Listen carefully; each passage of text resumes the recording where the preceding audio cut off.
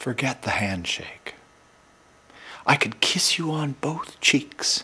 I could kiss you on the lips, if that's what it took for my elation to sink in. If I got hold of you, and you didn't mind, the hug would be long and proud, proud of us both. Your voice, your voice, and me hearing it and understanding it. I feel decorated, a hero, listening to you. I am scarred, but surviving. The lacerations slimming, the bruises back in the peach. Such an innocent alphabet it once was. It was an unsuspecting language you tricked and swat. You give the atoms of our expression a certain bugginess, how these atoms build to busy molecules, which in turn combine and branch out to orbiting, spinning, knockabout life. I know the gut of it, the heart and mystery of it, the mad dash and hoo-ha spirit, the fireworks exploding from the outside in. Words like squeeze horns and bicycle bells, punctuation that buzzes and pops, long passages of brilliant low hum, pauses that flicker out, then blaze with sudden gas and fire.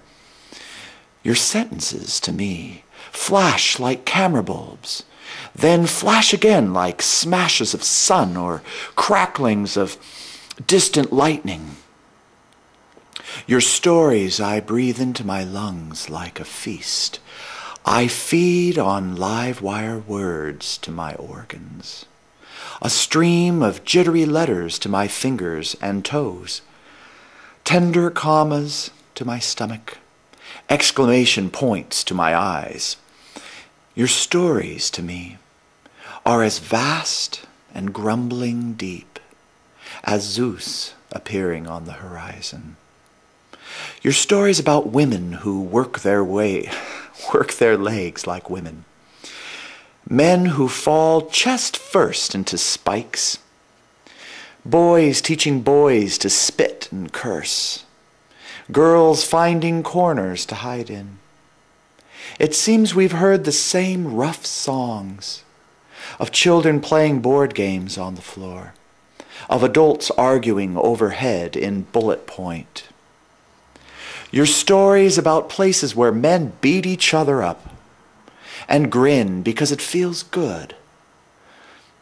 About the places where men go to hunt and catch nothing. And the haunts of wisecracking women and cars driving around smart-ass girls and look away of melancholy boys. I gladly lean over into the cliff with you. Move into the swoon of the fall. Note the rocks and sediment in the precipice on the way down.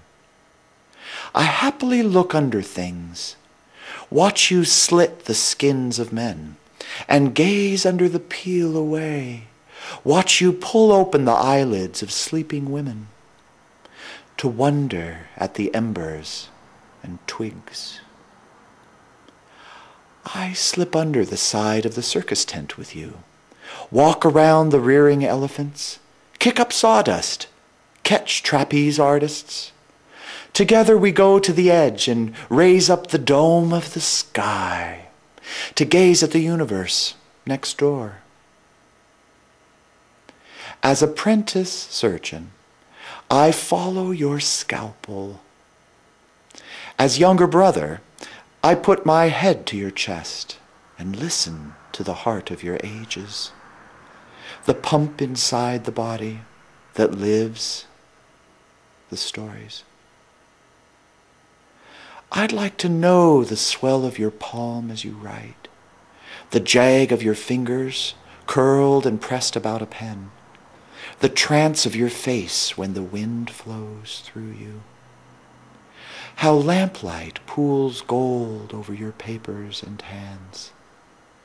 What words do you choose to capture the burn on your balding head. How sunrise splashes your mornings.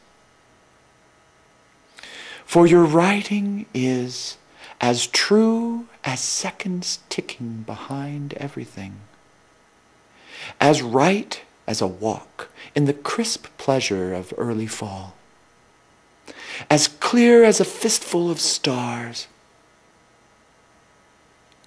clean like breezes over the northern sea of icebergs.